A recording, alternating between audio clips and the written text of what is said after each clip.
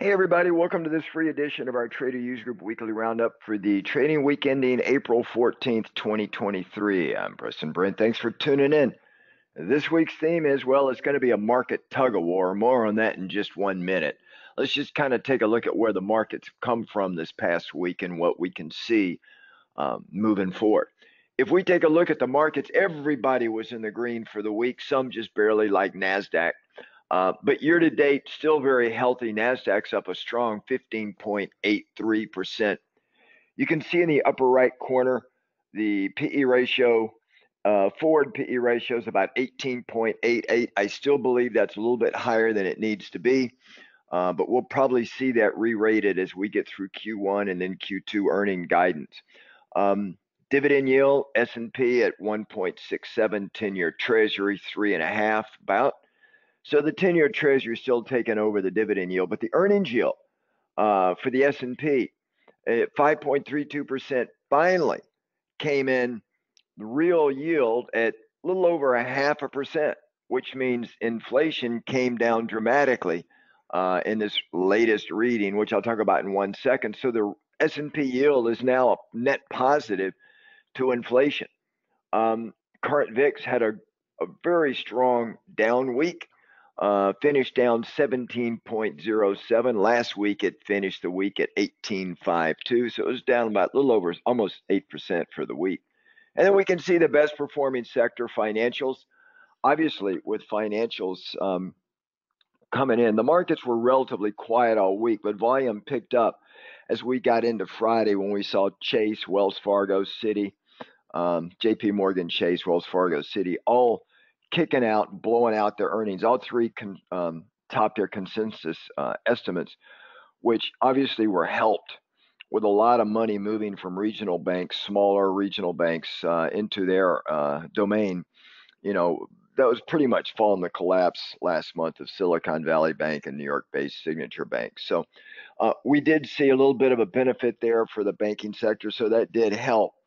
But we are expecting for Q1, FactSet is showing that the S&P probably earnings will contract about 6.5% year over year in Q1. You can see the best performing sector for the week obviously was banks. The worst, real estate. The best for the year is financial services at 23.76% through this past Friday, and financials bringing up the rear at 3.38%. Obviously, with the regional bank failure and collapse of the largest bank since a couple of decades. So that did, put a punishing hurt on the banking sector. Now, we do have this coming week, this past week, one of the other things, as I mentioned earlier, was CPI, right? Stocks kind of moved up when CPI came in below expectations, which is good. It came in at about 5%. Remember, it's at 6% in February. So that's the slowest pace since May of 2021. However, core CPI, if you take out food and energy, which I don't know why they do, but they do, they call it core. That's what the feds follow. It came in at 5.6%. So still very sticky.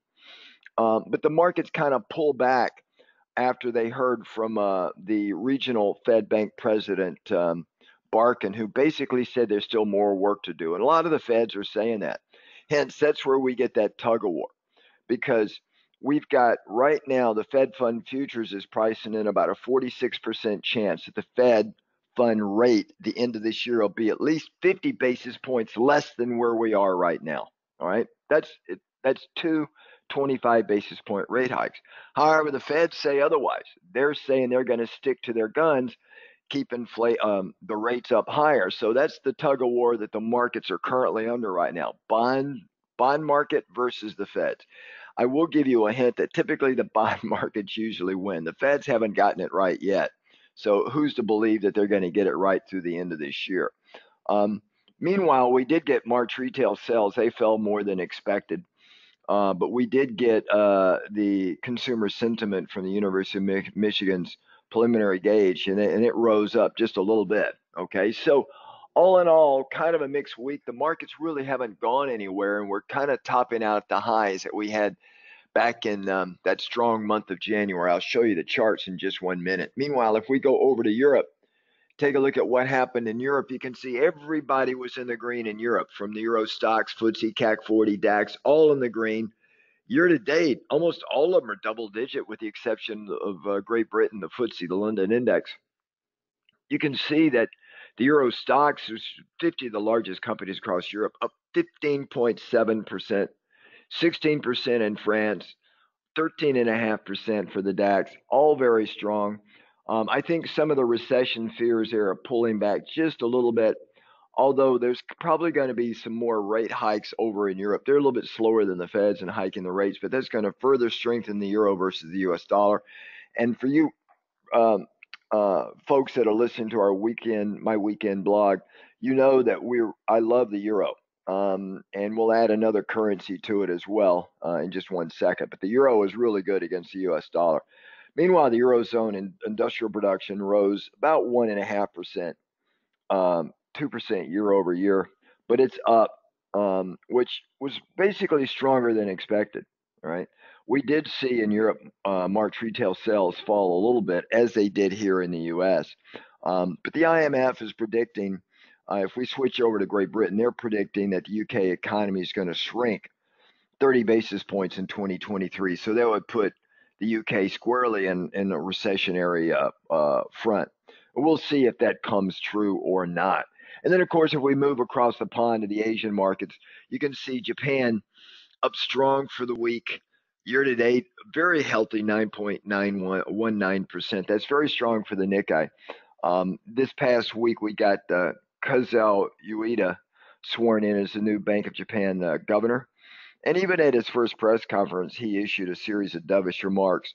Did throw a couple of hawkish statements out there, but for our members, I'll go through Sunday another great currency trade that we're going to take a look at in addition to our euro that should make a lot of sense. Meanwhile, the IMF revised downward their projection for Japan's 2023 economic growth to 1.3 from 1.8. Exports down just a little bit.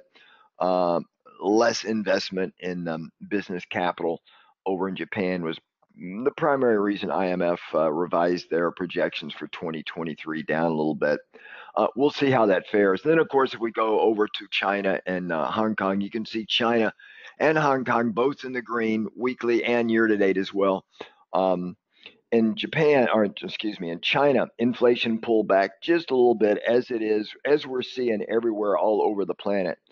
Their CPI rose about 70 basis points in March from a year earlier, but that was down from a 1% rise the previous month. So it is on the right footing, and the rate of change is coming down steadily. However, their exports kind of surprised the markets and rose 14.8% in March. Remember, they're just now coming out of their zero COVID policy stance from December of this past year. And as I tell our members, it's going to take at least 6 months for the consumer to really get comfortable to get out and about, because they've been locked down over 2.5 years. Okay. So we're getting some strong numbers out of China, but it's not going to be like it used to be. They're having some issues over there with consumer spending. They're trying to get more consumers to spend. And really, of the only two countries on the planet that are putting money into the economy right now, well, I could probably add three and say the US also, but China and Japan are putting money into the economy. So money likes money. And so far, that's kind of what we're seeing right now.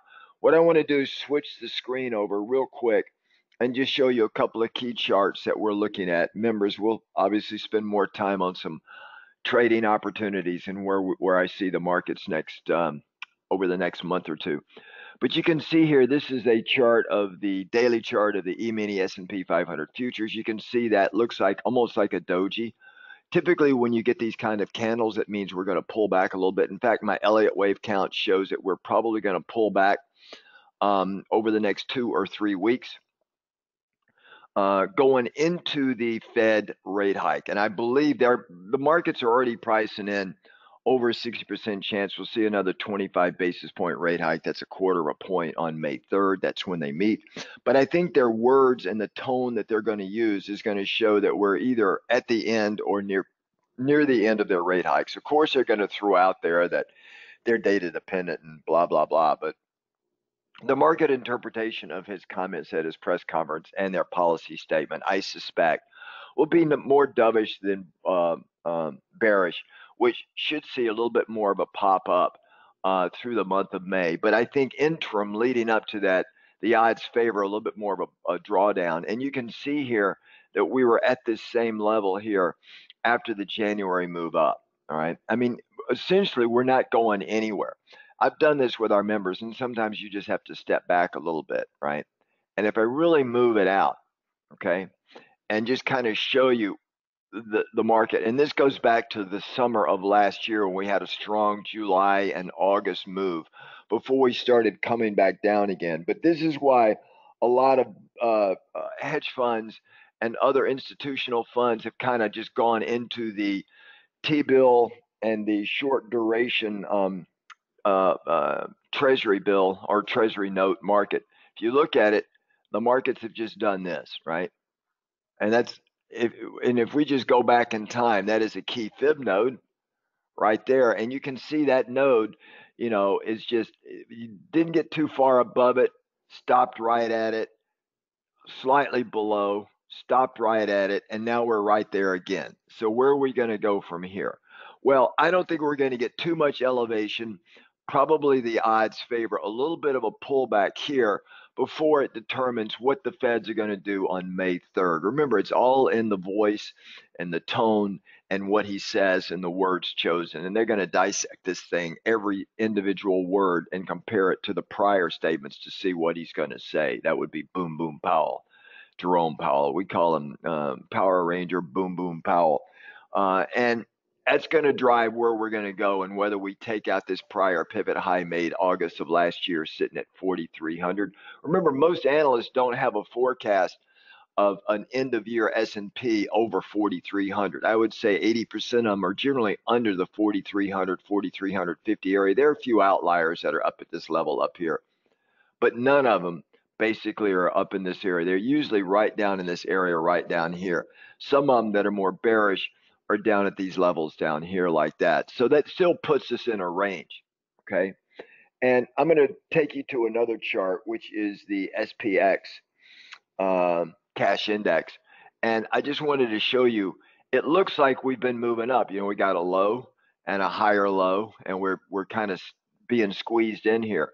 And if I show you the SPX, this goes out right here. This is a weekly chart. This goes back to the all-time highs in the SPX that were made in early January on 2022, right around 48.12.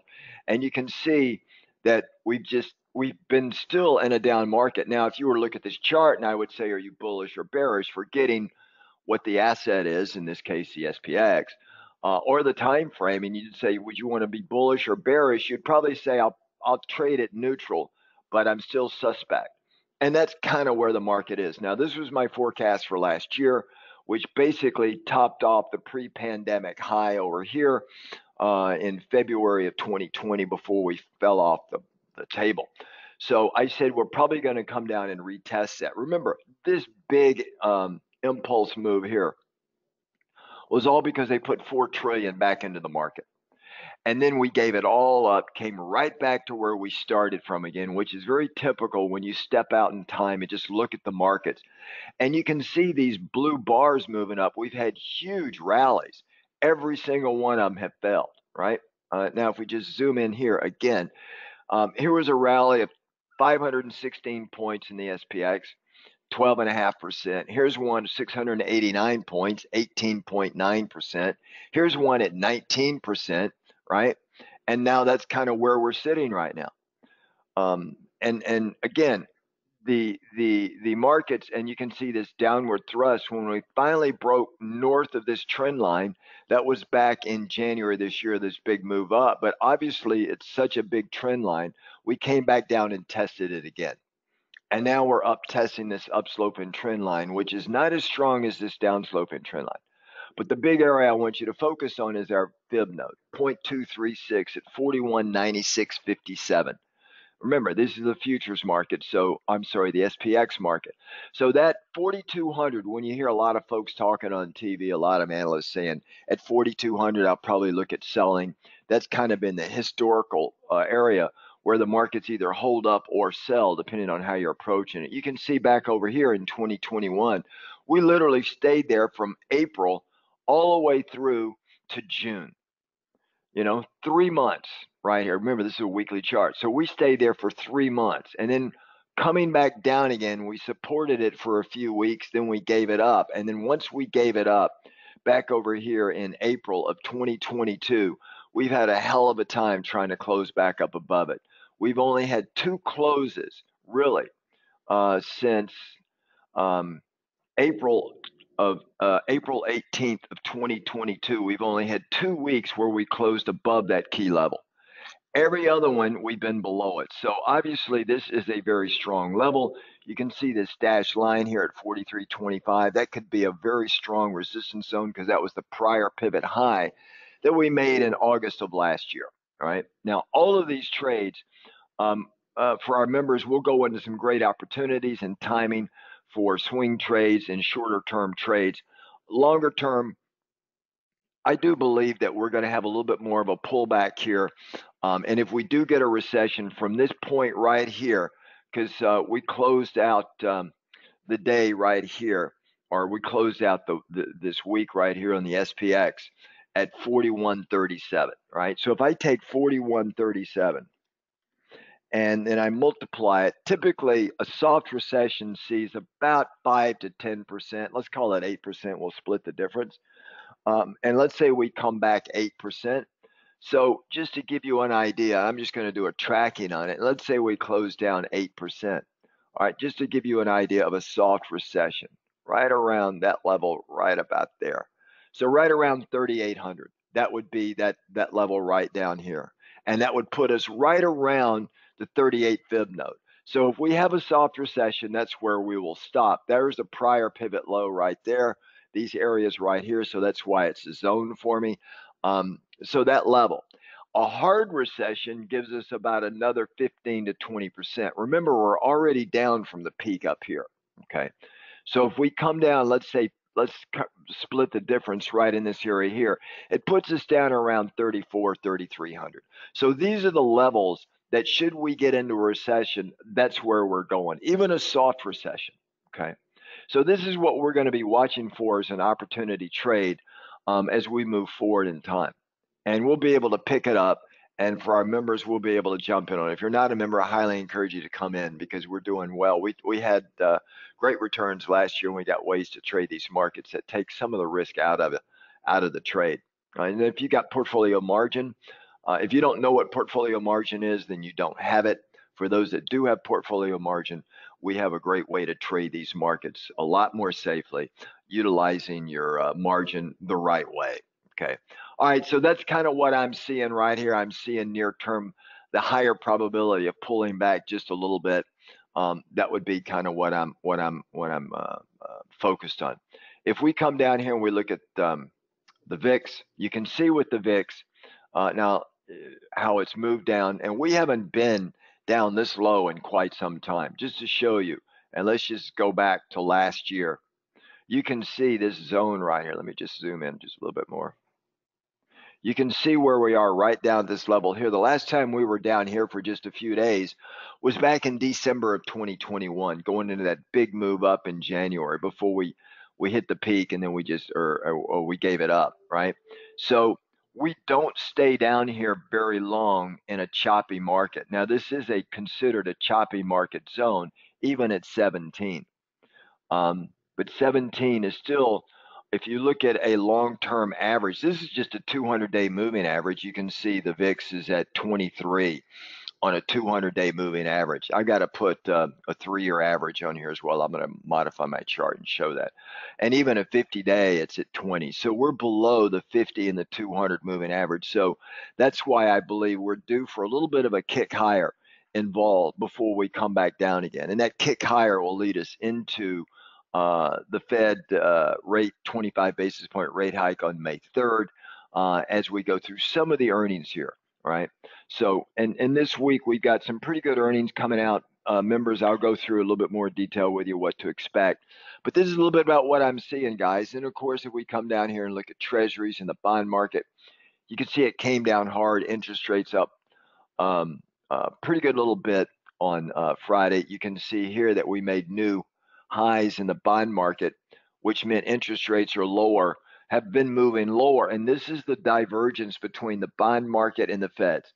If we look at the 10-year rate, you can see it's been moving down off the highs, right? And then it bottomed out down here. It's probably going to chop around here. But the rates really were at the high at 4.33 back on November of last year or October of last year. And then we started that big rally as the markets have just basically made lower lows. But you could see here we took out the previous pivot high, but then it fell off the table again when we started having sovereign, or we started having those regional bank problems with SVB Bank and Bank in New York, Signature Bank. So that dropped the rates down. I think the rates are going to find a normal area here. It may move up just a little bit, but I think longer term, the bond market is probably going to be correct and the rates are going to be coming down. But understand why the bond market is forecasting a soft recession towards the end of this year. That's why they're betting that the Feds are going to be forced to reduce rates. Feds right now are not on board with that plan. Okay. Currencies, members, I'll go into detail on some currency plays for you guys. They're great trades to take. I'll show you how we do them. Just go through some setups for you guys. I think you guys will enjoy it Sunday evening. Like I said, if you're not a member, I highly encourage you to come in and play with us because we're doing well. And then, of course, if you look at metals and gold's doing what I said it would do. I told some of our members, they were asking me about it. I said I would be short in gold up here, expect to move lower, a consolidation down here, and then gold's going to move higher again. All right. I've got to adjust my gold chart, but you can see gold's up nicely. We're near the all-time highs up here at 2078.80. All right. That was a high made in 2022, but that's the all-time highs. And then away we go back to the downside. But I think it's going to consolidate down here. It's an Elliott wave 3, which would suggest a 4 pullback, and then we make another high here. So I think gold is going to close higher than this at the end of the year, but getting there is going to require a little bit of a consolidation and a pullback. So still bullish gold, but you could play this pullback, this counter trend move, I believe. All right. That would be kind of how I'm looking at the gold market. And then, of course, energy. Oil, we've got a great way to trade oil. Our members are just making money really nicely in the oil markets. Again, I got to adjust the chart a little bit, but you can see oil is in the green year to date, but not by much, right? But you can see these big moves up, closing, filling the gap in these moves. And I think it's gonna have a hard time getting much higher.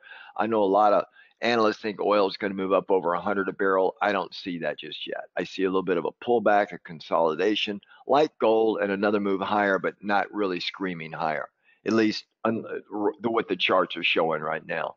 Okay. And then, of course, if we look at nat gas, we made a killing. I mean, a killing in nat gas. Way back over here, we shorted nat gas. It was a low-hanging fruit trade for our members. I got them set up in that trade over there, this trade right here. Some of our members made some really good money on these moves lower. All right, that was my original target. We came right through my target. The timing of the target was good because they said it would happen sometime in first quarter of this year, and it actually happened. We went right through that area end of January, end of February, and then we came down lower. I said it would probably come up and retest and roll over, and that's exactly what it's done. Right. I think down at this level here, you've already missed the trade. I think the easier trade is to do a counter move up chop is kind of the way I would configure that in the energy markets right now. Okay. All right, everybody, that's a real quick summation of where the markets are. Members will spend a lot more time on this Sunday evening at 8 o'clock. So I will see you then. Otherwise, everybody have a great weekend. For those of us down here in South Florida, the sun is out and the drying and the water removal begins. Have a great weekend, everybody. Ciao.